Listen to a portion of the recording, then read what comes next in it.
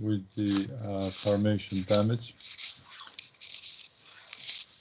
Let me share the presentation.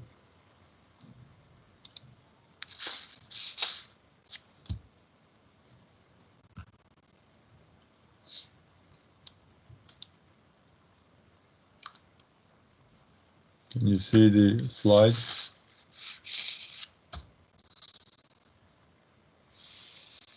Yep, I can see it.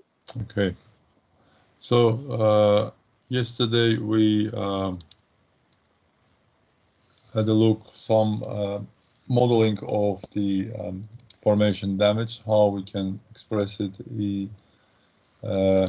with the formula, the Hawkins formula for evaluating the formation damage.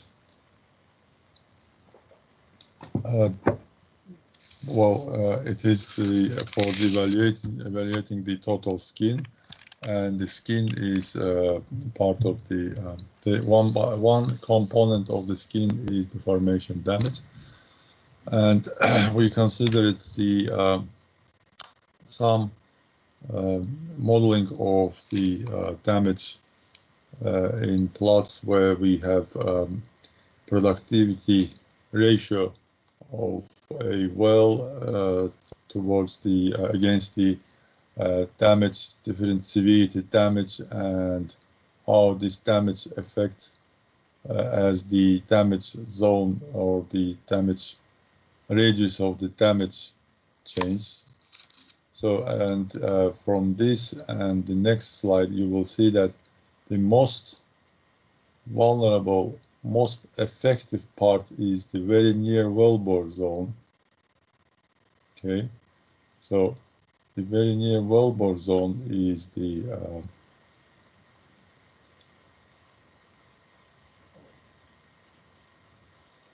just around the wellbore, and when the the more severe the damage, the more quickly the productivity reduces, as you can see from this. Also, I'd like to mention that there is a two term to express the damage zone extension. One is the depth of the damage zone. So the depth of the damage zone is, and another one is the radius of the damage zone. Okay, so when we talk about the radius of the damage zone or formation damage, we consider the 0 point as a wellbore center. Okay, if we say the depth of the damage zone, then we consider the distance starting from the wellbore. Okay, so it is important because when we talk about the radius of the damage zone, that means the radius, the distance starting from the center of the wellbore. Okay, so in other words, if we talk about the radius of the damage zone, then the depth of the damage zone will be the radius minus the wellbore radius. If we talk about the depth of the damage zone, then to calculate the radius of the damage zone, we have to add up the wellbore radius to the depth.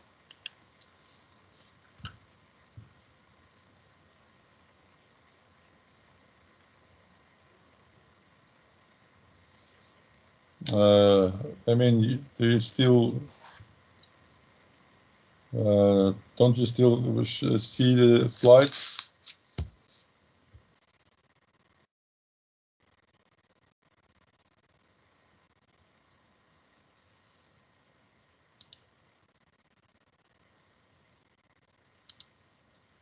Is Amin here? Yes, teacher, I'm here. I see now. It's okay. Okay. So is that clear?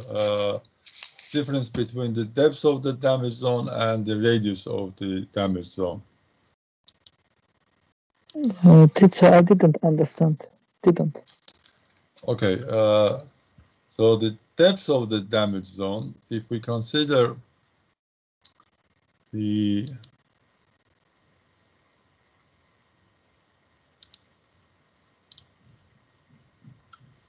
let's say if this zero line is the center of the wellbore, okay, and this line is the wellbore, so the wall of the well, okay, let's say the casing. In that case, so the radius of the damage is counted from the 0 point, so from the center of the well, and includes the radius of the wellbore. Okay, so if we say that we have a radius of the damage of half meter, then that means that we have a this is the radius of the formation damage. But if we talk about the depth of the wellbore damage, then the depth of the wellbore formation damage is the depth from the wellbore. Okay, from the wall, wellbore wall. So from the casing, roughly saying. Okay, so for the depth of the damage, well, if you are given depth of the damage, then to calculate radius of the damage, we have to add up the wellbore radius. If we are given the radius of the formation damage, then to find the depth of the formation damage, we have to subtract the wellbore radius. Sorry.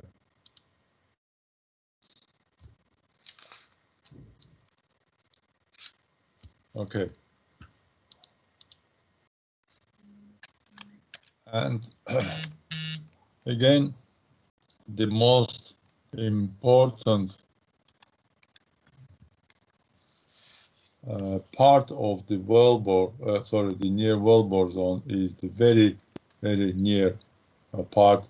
As you can see, the more severe depending on the severity, the most effect of the damage occurs at the very near wellbore zone, and later it is just leveling up. So it's getting more less steep. Therefore, this area is the most important area, and so the same here when you do the stimulation. And yesterday we talked about that the effect of the damage is always more severe than the benefit of the stimulation on the undamaged well, or of a damaged well.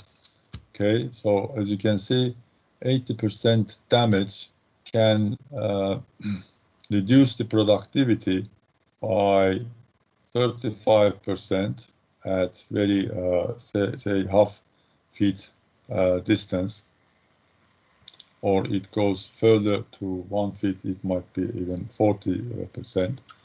But even 100% increase in stimulation, increase in the permeability or stimulated well at the 1 feet distance, we will not have essential increase in the productivity. As you can see, it's just a maybe 10% or so, a little bit above of 10%, even if we increase the permeability by 100%. Okay, and that's because when we damage the well, we are close, especially in the near wellbore zone, we close, well, the damage closes or plugs the areas to flow, which is anyway are little, very narrow window to flow.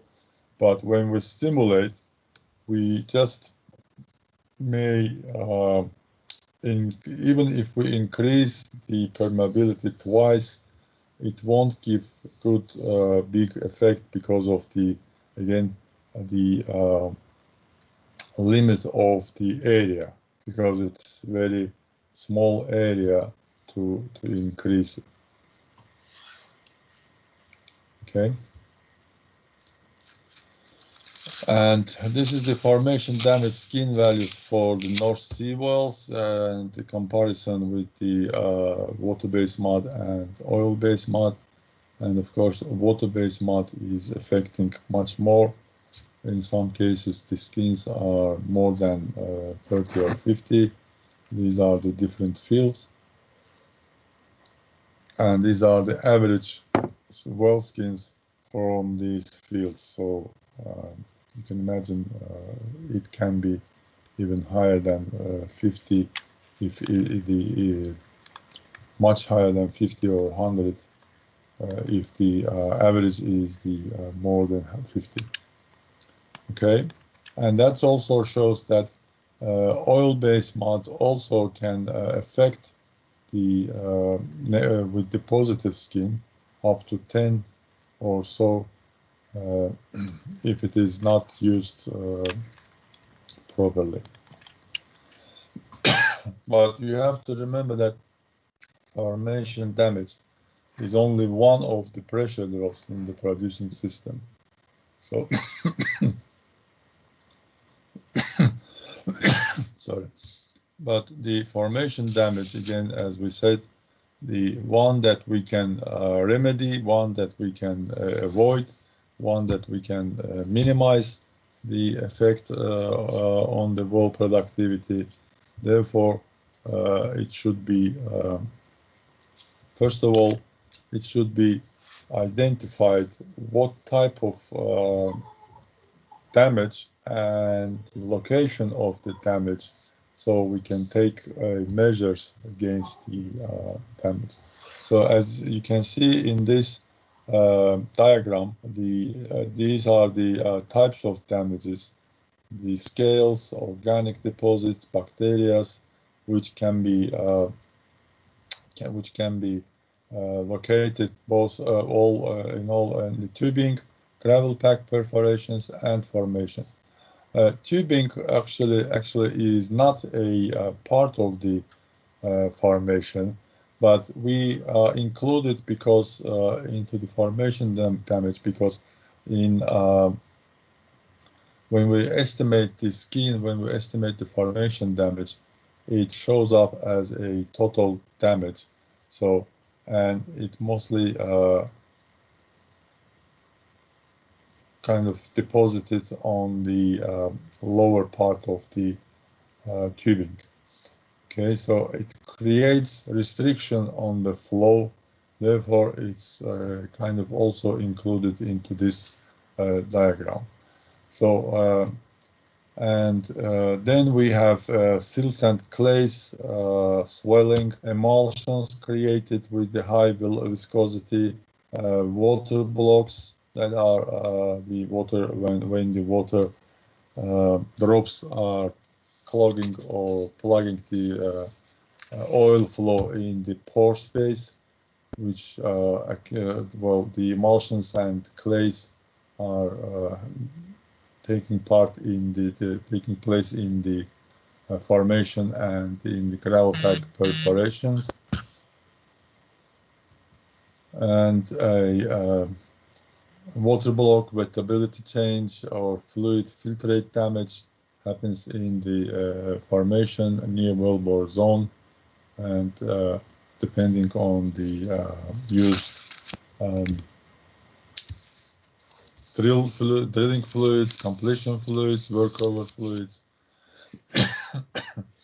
and the production rates, producing fluids, and the pressure drawdowns.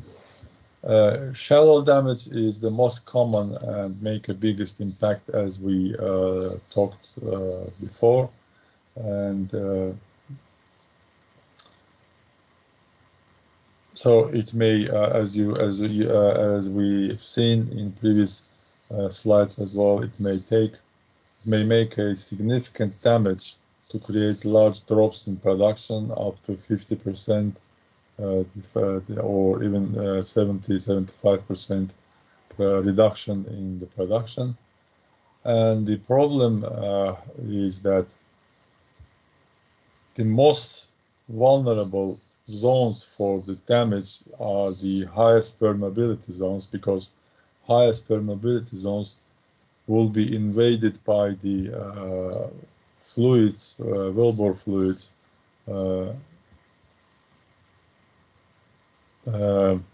with the highest rate, and also because of the highest high permeability, that will have a major impact on productivity. What does it mean? It means that as it is easier to damage, because it is easier to invade into, and the original permeability is counted. The productivity of the well, or productivity ratio, is based on the original permeability of the reservoir. Then the any impact on this high productivity will be a high impact on production rates as well. Sorry, can I ask a question? Yes, of course. My question was relating to the previous slide about permeabilities. Like, the more permeability is, more it's prone to damage. And my question was about actually experience, like which optimal value should be, let's say, available for permeability in order not to be vulnerable to damage or any extra effect. And is it realistic to decrease permeability artificially to optimal one?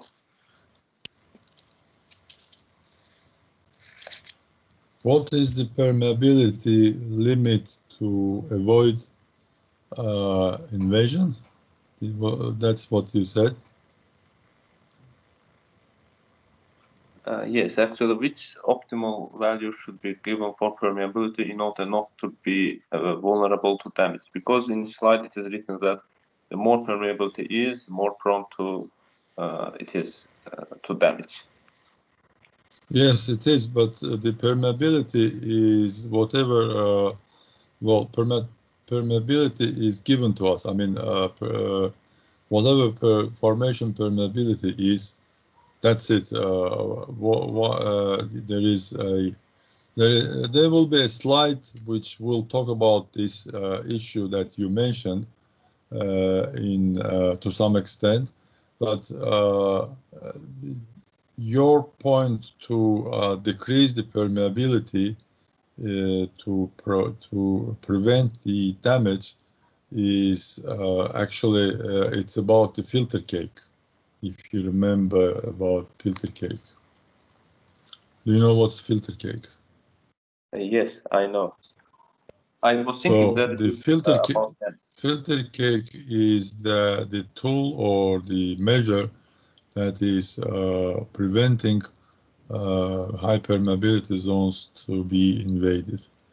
But there is no other ways to decrease. Decreasing permeability is the formation damage. Okay, so you are suggesting to make a damage to prevent a damage.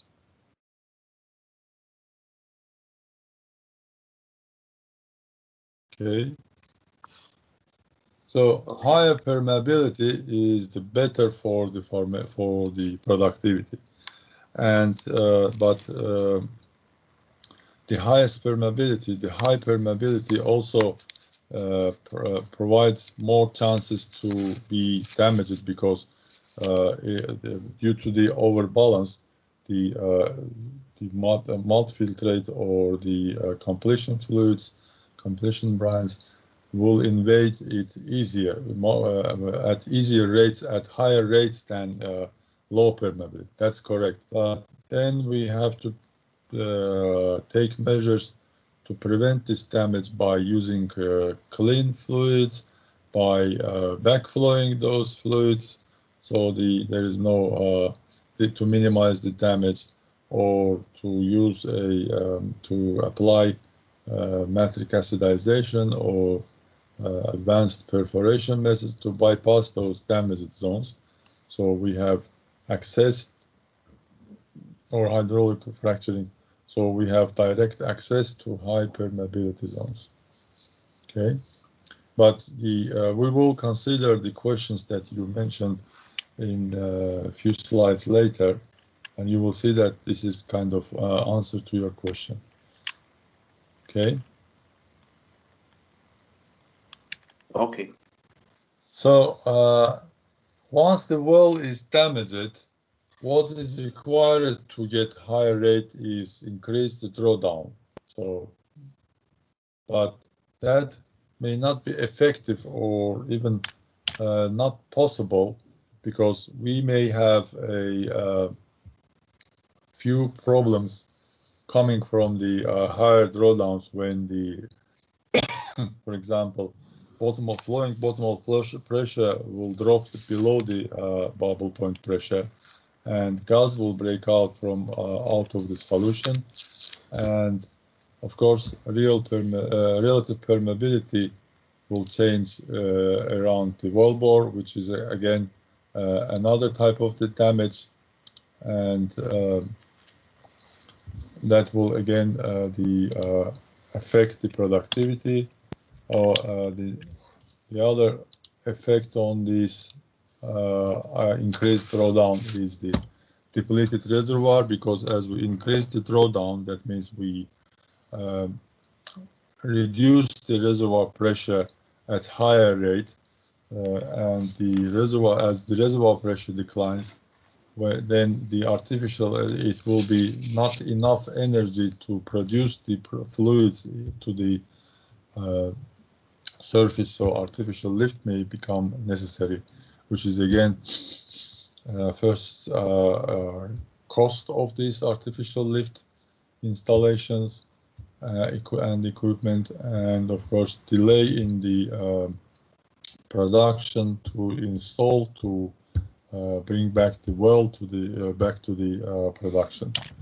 Another is the as we apply high drawdown, sand may influx, sand particles, fine migration may start, and water or gas coning may be triggered, because as we put higher drawdown, then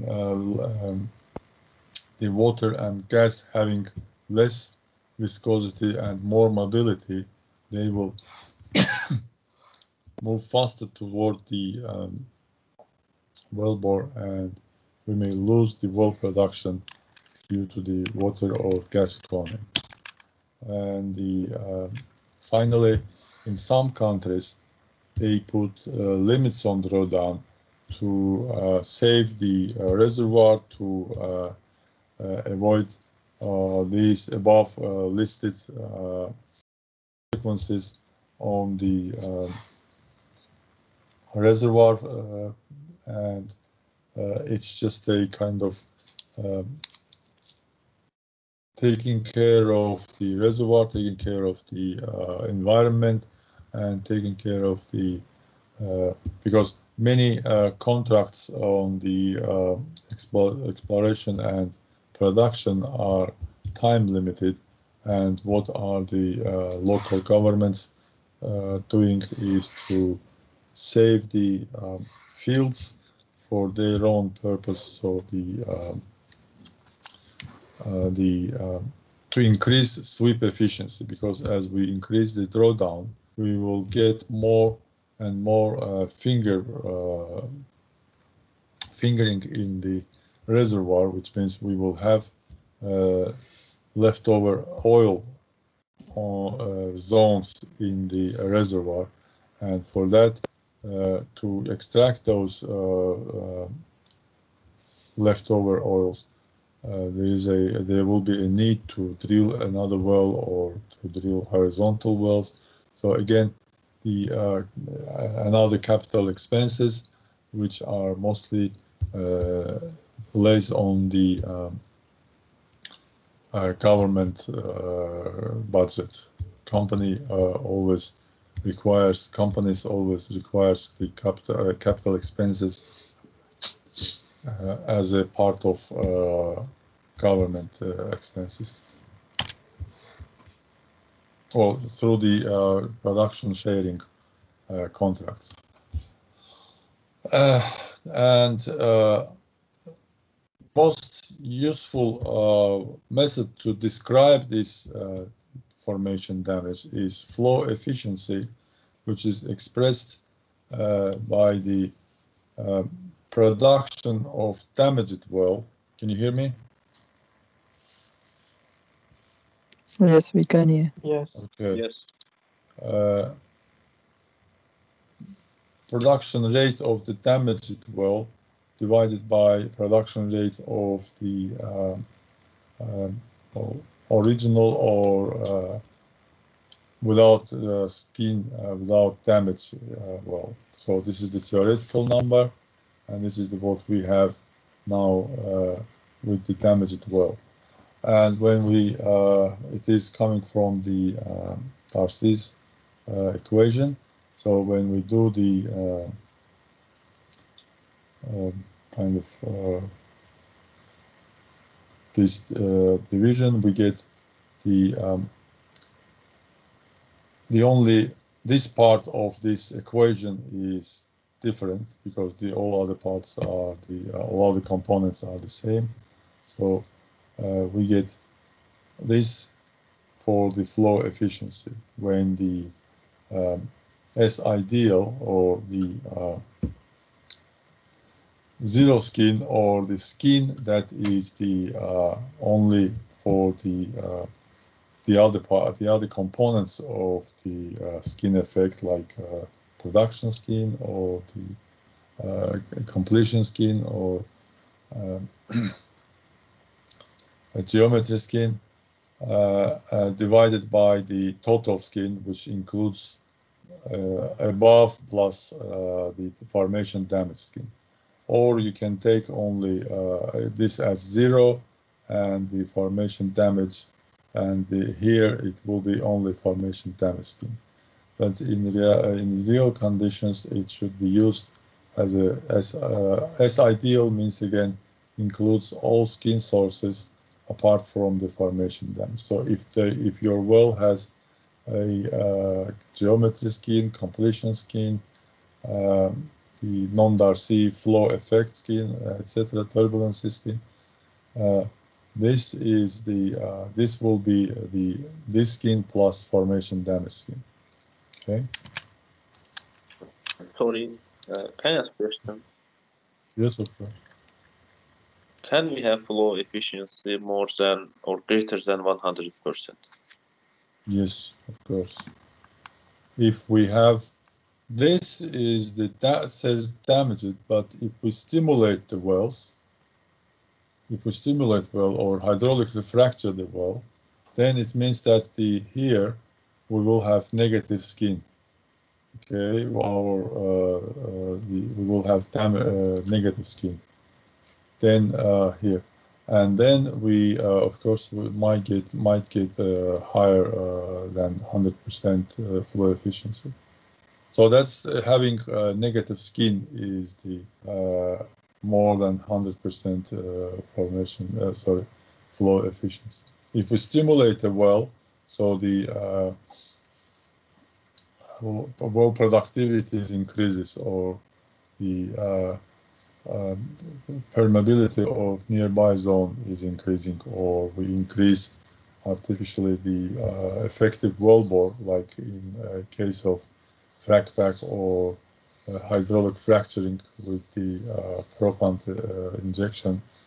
then of course we will increase productivity of the well over the original productivity.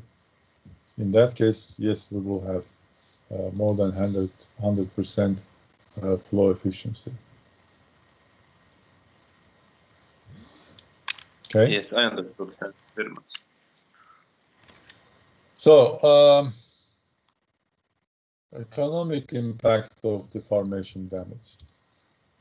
First of all, it's again as the formation damage is affecting the production. Of course, it is affecting the economic impact, because our income, our economics is based on our production. Okay, and the economic impact, the same as the production impact, is increased by the depth of the damage, formation damage, damage ratio, or how much the permeability is reduced. And of course, these are increasing the formation damage skin. And also formation damage, as this increases, so decreases as we said, the production rate and flow efficiency, then artificial lift required earlier than we planned, and delays project payback and reduces profitability. We will see in the next slides. So, as you can see here, we have a undamaged well, which is bold line. This is the production profile. It goes some stable time period and then goes to the decline stage.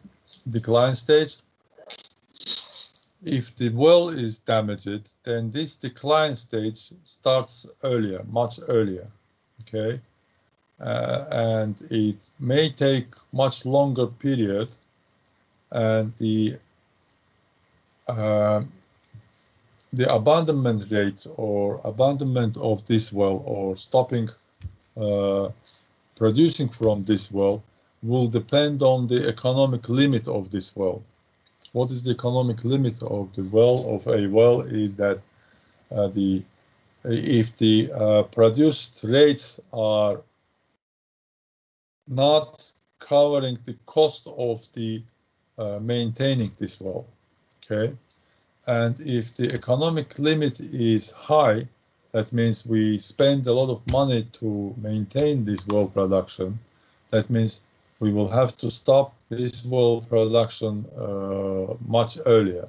Although it can produce, but it is not profitable to keep this well producing, keep this well on production, because we lose money with every barrel of it is producing. If it is the low, if it has a low productivity, low economic limit, then yes, we can produce it for longer time, but still the total production will be less than from the undamaged well. Okay, that's how the economics are affected. That's how the damage of the formation damage affects the economics of the a well, and through each well it affects the project economics. Another indicator of the economics or cost effectiveness of these damages and undamaged well is the looking at the NPV. If this is the cash flow of your project, cash flow means your spendings and income, and investments and income. As you start the project, your cash flow is total cash flow is negative because you spend some money in the beginning, and even when you start the production, it still stays negative, because you have to cover the investment you had made in the beginning, and then you come to the point when this cash flow returns to the positive, when all these investments made in the early stage and later stage are covered by total production, and your project goes into the positive total cash flow stage. And this point is called payback time, when the point when the project goes into the positive cash flow area stage. And with the undamaged well, if the well is producing at higher rates, your payback time is much earlier than in damaged well case. And that means you spend more money to cover these investments, and your positive cash flow or your final incomes, so total incomes from the project, is delayed and getting less. So if we consider the area integral of this part, which is the your total income from this project, is less than the total area of this damaged well, and this is the NPV. The sum of this integral is the NPV. NPV is net present value. It's very important. Well, it's most important and mostly looked or kind of followed economic indicator of any project. So NPV is the net present value of your spending and of your cash flow. So whatever you have here is your net present value,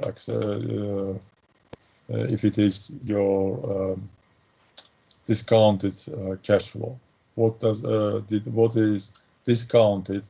Discounted is means that you have to take into account the decline rate or inflation rate for each year.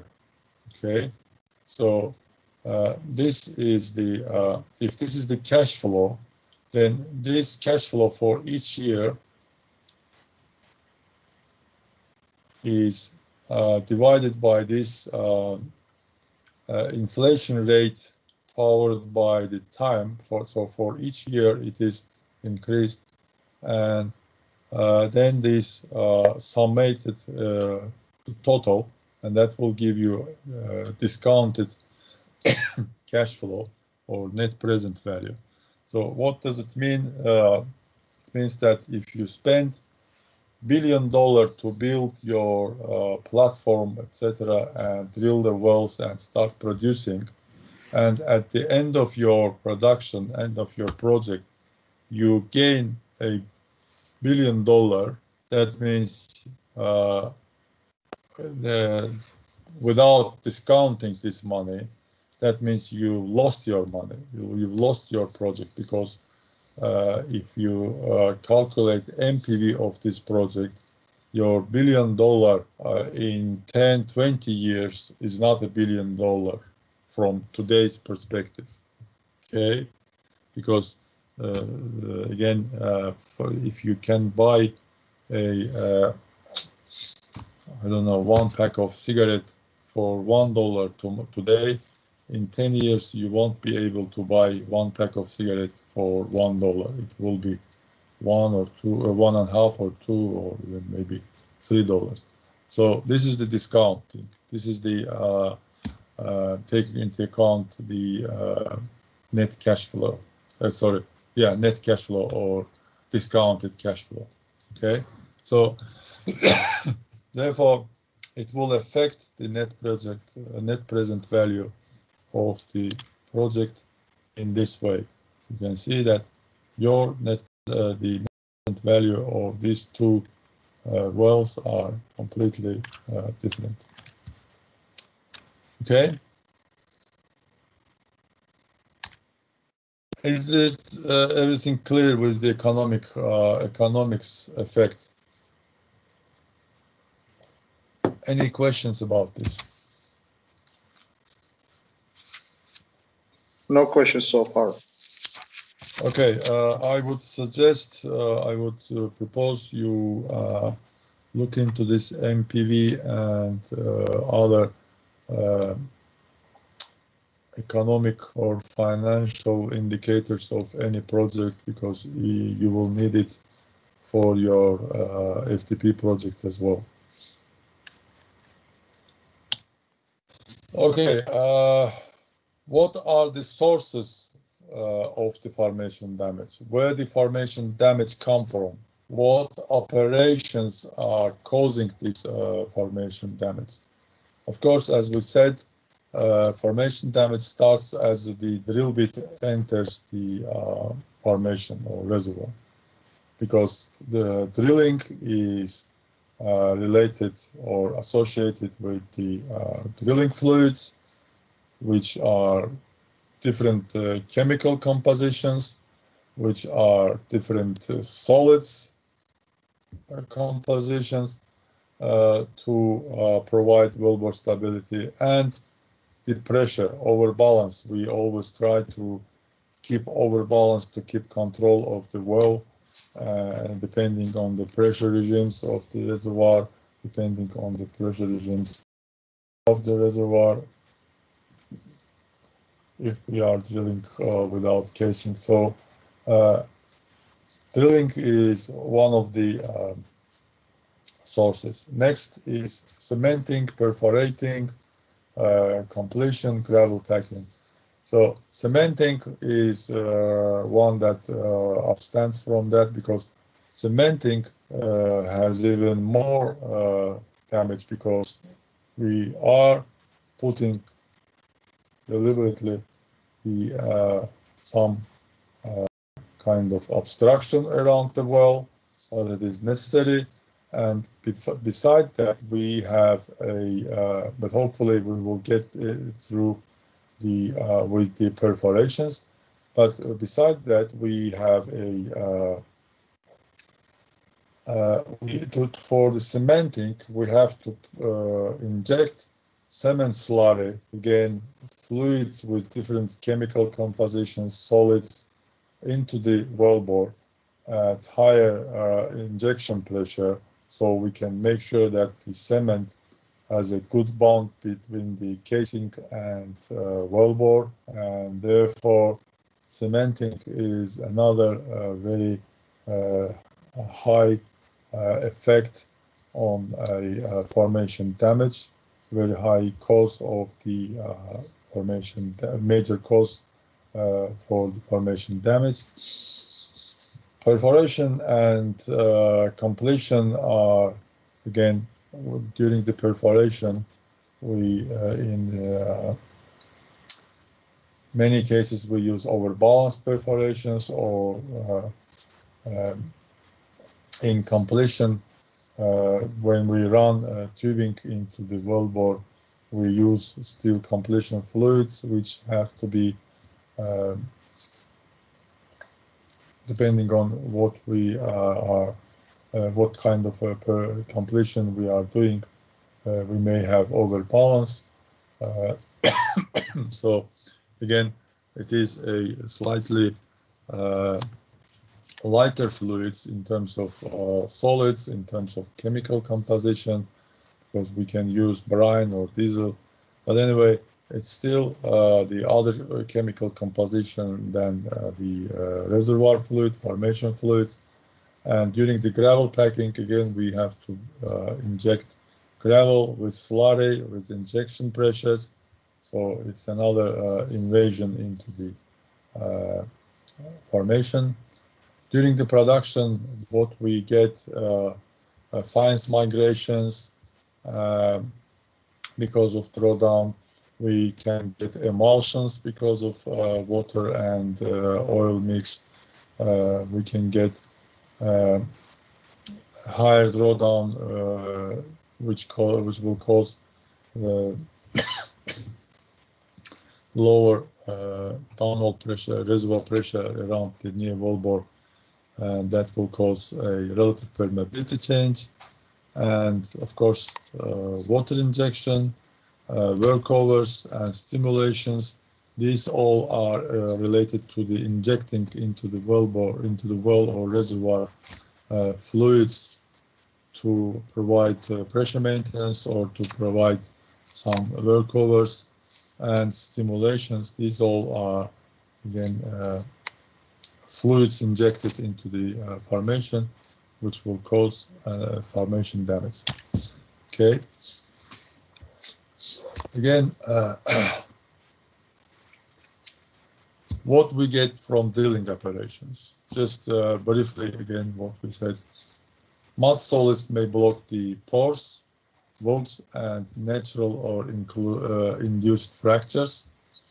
Mud filtrate invasion into oil or gas zones may oil wet formation and cause water or emulsion blocks.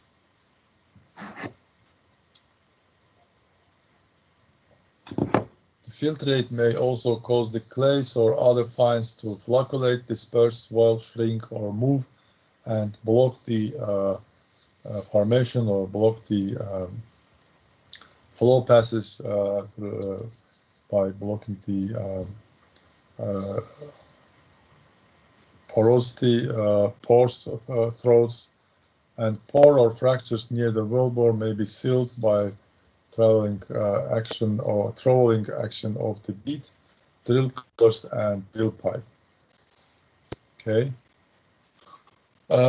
Therefore, when we drill above the pay zone, we may use a drilling fluid to minimize the drilling cost, so drilling faster, or if we are drilling through the pay zone or the reservoir, we have to think about drilling fluids to minimize the formation damage, like maybe oil-based mud, or maybe some compositions are considered to minimize the formation damage, etc., etc. Okay. So, filter cake formation. As I assume you know what is filter cake, but just to give you a quick brief, the filter cake is the some kind of a skin type formation on the wall thickness, sorry, the wellbore wall,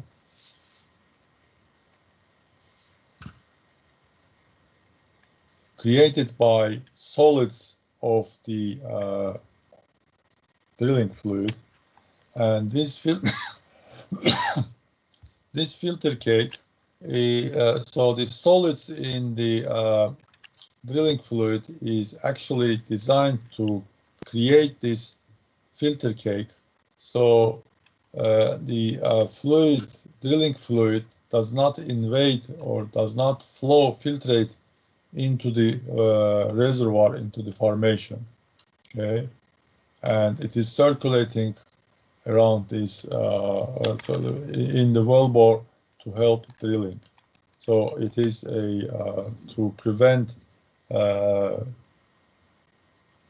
fluid loss.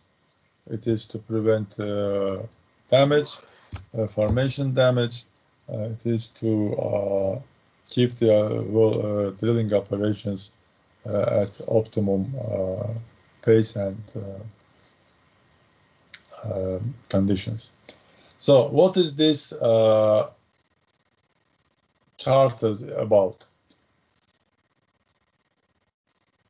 So this chart is telling us the invasion rate, so how much barrels per foot per hour would invade into the reservoir, and this is the filter cake permeability. Okay, so the higher, as you can see, the higher the filter cake permeability, of course, the higher the invasion rate. And it depends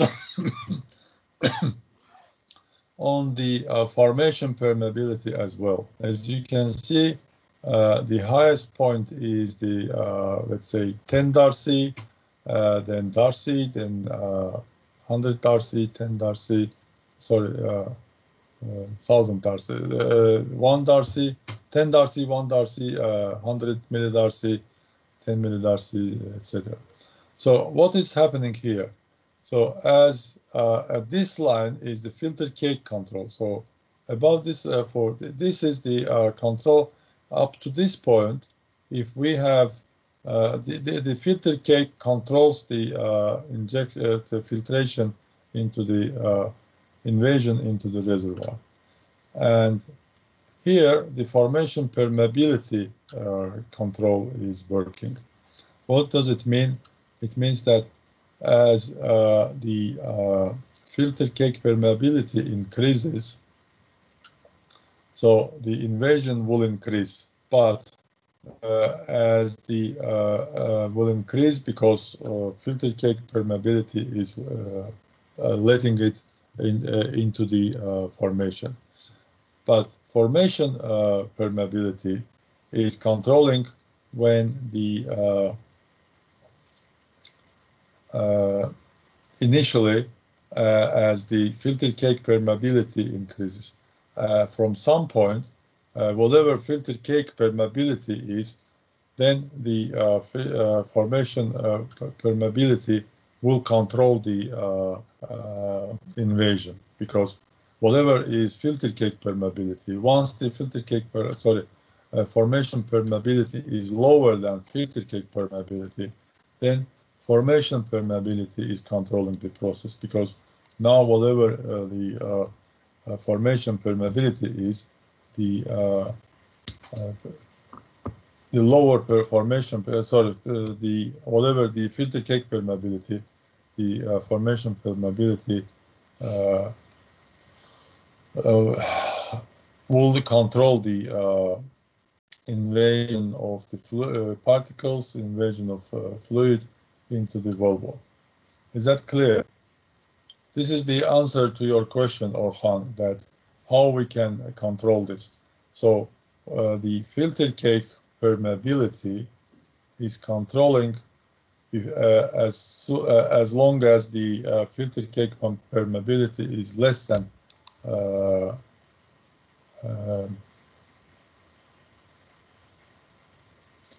formation permeability. So we have to get the conditions that filter cake formation permeability is less than formation permeability. In that case, we can control invasion of the drilling fluid into the reservoir, into the formation.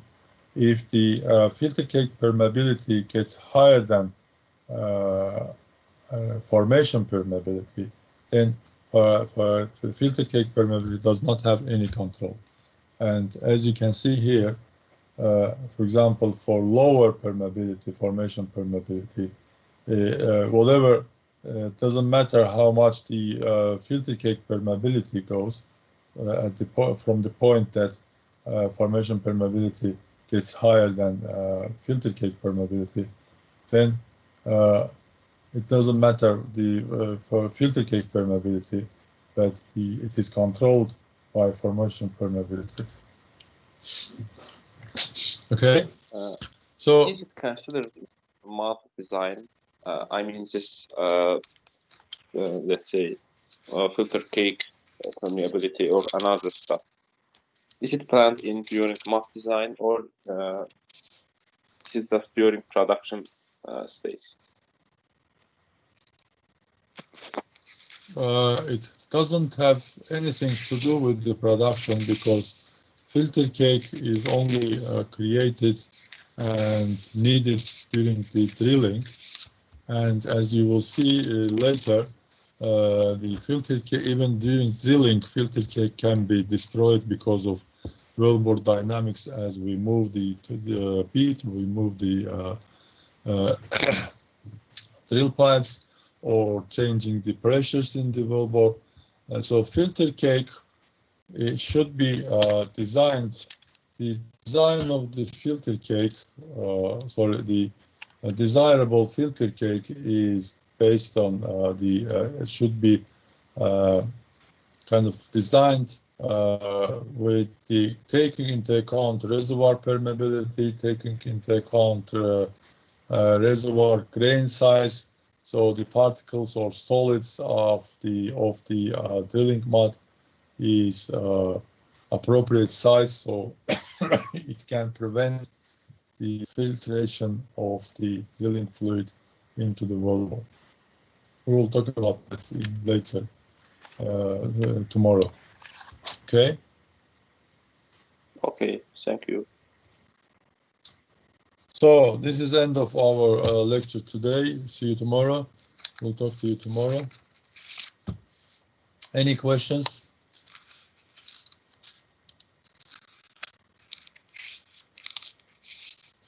No questions. See you tomorrow.